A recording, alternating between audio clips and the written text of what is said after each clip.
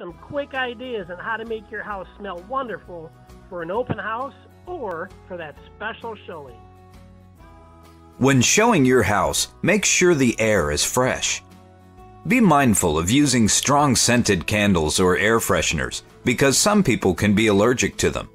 Before a showing, be sure to take out the trash, vacuum all floors and rugs, and open a few windows to let the outside air in.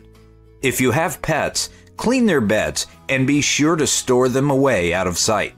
Try baking some cookies beforehand so the house smells like a delicious treat. These simple tips will make your house delightful and refreshing to potential buyers.